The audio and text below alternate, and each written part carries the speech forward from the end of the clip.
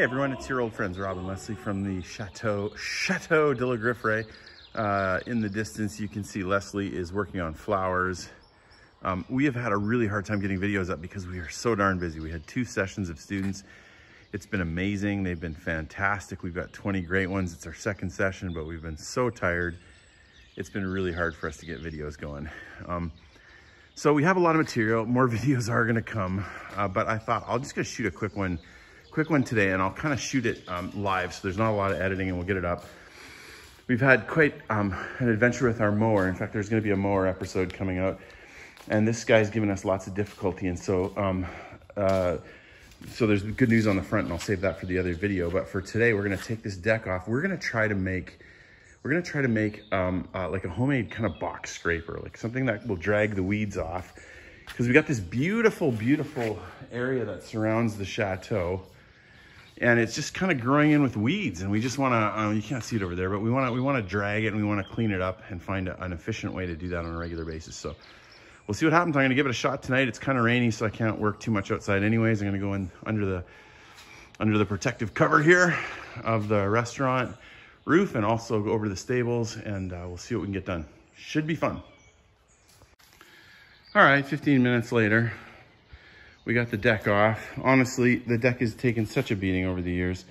The front has, we whacked so many times into stumps, little hidden stumps, and I think we got most of them now, but you can't even see it. But if you look down there, it's just taken a beating, and it's almost, several parts are starting to wear out. So we may have to just get a new deck eventually. But for now, we're gonna use this bad boy as a tractor. We're gonna repurpose it for some stuff.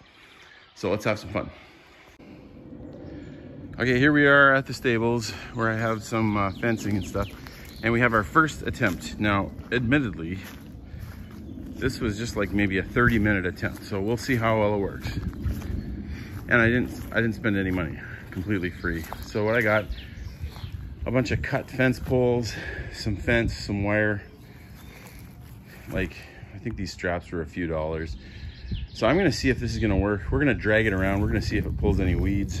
Apparently a lot of them use fencing like this, and the wires just, apparently they pull stuff up. We'll see. The fence poles are just for a little bit of weight. May do nothing, but we'll know shortly. Okay, so that didn't work at all. It was a complete waste of time. I'm not even gonna show you video from that scraper. Like, I get the idea. You know, it was supposed to scrape off the weeds. It didn't scrape off any weeds, none at all, like 0. So I was just driving around like a buffoon. So we were 0 for 1 on uses for the MTD. What are we gonna do? It won't mow.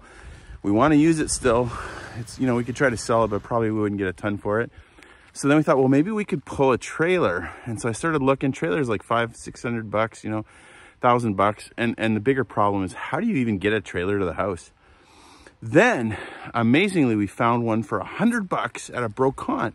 $100, and it dumps, and it's small, and we were able to take off the car hitch so that it could go behind. It can either go on a car technically, or we can get it so that it goes behind the garden tractor. So super helpful. And even better, my son David came out, and so he was able to drive it around, and we moved some really heavy stuff, big radiators. We moved a bunch of toilets. We moved a ton of dirt, garbage.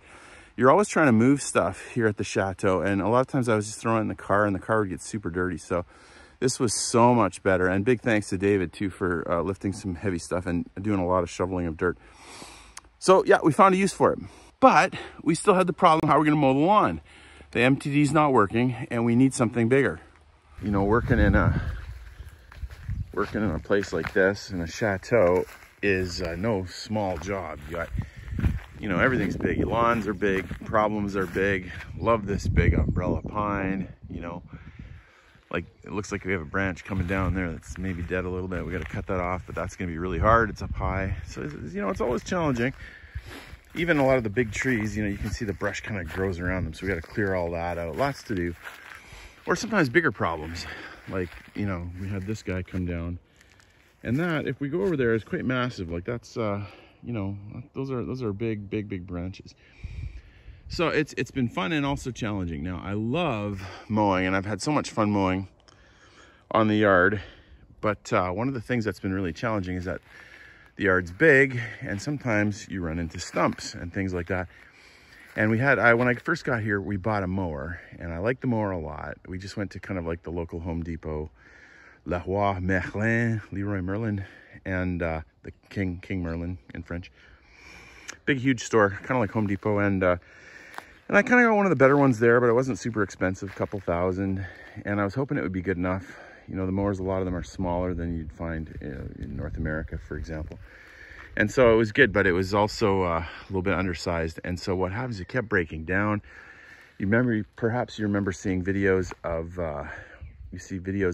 me going through grass that was taller than the mower when COVID kept us away. And so sometimes you'd have to drive over it several times, and it kept breaking down and it kept breaking down. And so this is really a gratefulness post. We had a friend in the United States who he's got his own nonprofit ministry, and he, is getting close to retirement. And so he decided to support us a little bit and help us out. And so he called us the other day and said, "Hey, what do you guys need right now? What do you need?" And I said, "Man, you know what we need is a better mower, because our mower is just too small. It breaks." By the end, honestly, I was spending, we'd mow for a couple hours and I'd have to fix something 2 or 3 times. And on the upside, we started figuring out what was breaking, but it just was not big enough, and it wasn't strong enough, and the metal wasn't thick enough, so you'd hit something and it would bend, and it couldn't cut stuff. And so we went out and got this guy. He goes, I have a donor who might like to help you guys. And so he sent us a check, and we were able to buy this mower, and I am so grateful. I love this thing. It's so much more efficient. Like it instead of having to turn around all the time every time you're going around a corner, I think probably it takes about half the amount of time it used to. Like it used to take maybe a day and a half to mow the whole lawn. Certainly a day. Now I can get it done real quick, probably about half the time. It's also more enjoyable. It's got, the suspension kind of system, so that, the whole thing kind of, like when you're going over these bumps, it's just kind of, the whole thing kind of rocks, and it's just kind of like a gentle wave. Before it was like bang, bang, your head's shaking around. And so that has been absolutely fantastic. So I guess all this to say, this is a gratefulness post. I'm super thankful for the help of friends in doing what we're trying to do. And I am super, super thankful for having the right tools, which is so important in life.